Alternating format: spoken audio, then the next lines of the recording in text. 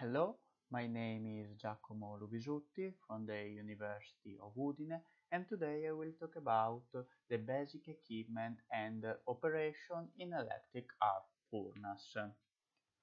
The EAFs are used to produce carbon steels and alloy steels primarily by recycling ferrous scrap, using electricity to melt the steel through the graphite electrode. But this furnace system requires basic equipment and operation to reach the aim of melt steel. The objectives of this presentation are the ones listed in this slide.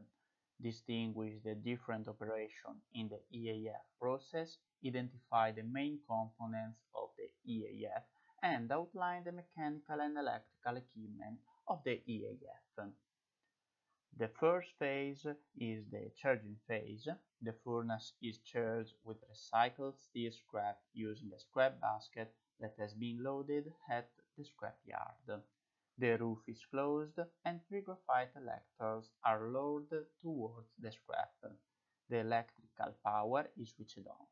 As the scrap is melted, more volume is made available inside the furnace, and at a certain point, power is switched off, the furnace roof is open, and another scrap basket will be loaded into the furnace.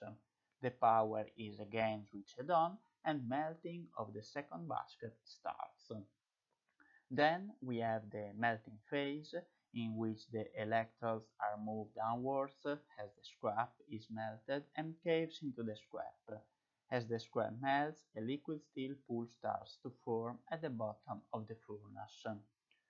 Then we have the phase of the addictions, in which when all scrap baskets, usually 2 or 3, have been melted, the heating continues for some time in order to superheat the steel to the target temperature at tapping. During this period, usually referred to as the refining period, some metallurgical operations such as desulfurization, dephosphorization, and decarburization may be performed. Then we have the slagging phase, in which slagging operations are carried out to remove impurities from the furnace. The furnace steels and slag is poured out. And finally, we have the phase of tapping. When the steel has obtained the correct temperature and composition, the furnace power is switched off and the furnace is tapped. Here we can see all the EAF components in a lateral view and in a plant view, but we consider the main components of the electric arc furnace that are lens, electrodes, roof, and the furnace shell.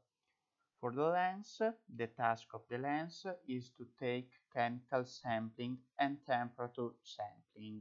For the electrodes, when the electrical power is switched on, an electric arc takes place between the 3 graphite electrodes and the solid feedstock.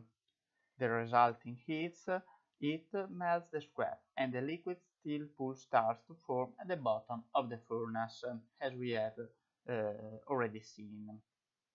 For the roof, on the upper side walls and on the inside of the roof, water-cooled elements are used instead of ceramic insulation. These water-cooled panels are positioned so there will be no direct contact with the liquid steel. And finally, the furnace shell. The basic setup of an electric arc furnace consists of a furnace shell with a roof on top.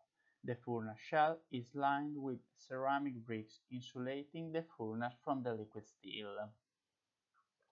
For the electrical equipment, the electrical power system consists of a primary and a secondary side. The primary side is the high voltage side feeding the steel mill furnace from the plant substation. With voltage of 25-50 kilovolt, it enters a furnace transformer where the voltage is decreased to a level suitable for the furnace operation conditions, normally between 400 to 1000 volt, and this is the secondary side. In the following image is shown a schematic diagram of the electrode connection. In the case of alternating current, three phases are used and three electrodes will be needed. Each of the three phases is connected to one of the graphite electrodes. The graphite electrodes play an important role since they carry the electrical power into the furnace.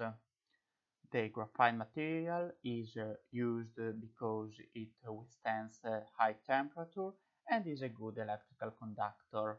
When the electrode is near the scrap, an arc is created and an electric circuit is formed. This arc provides the heat energy needed to melt the scrap.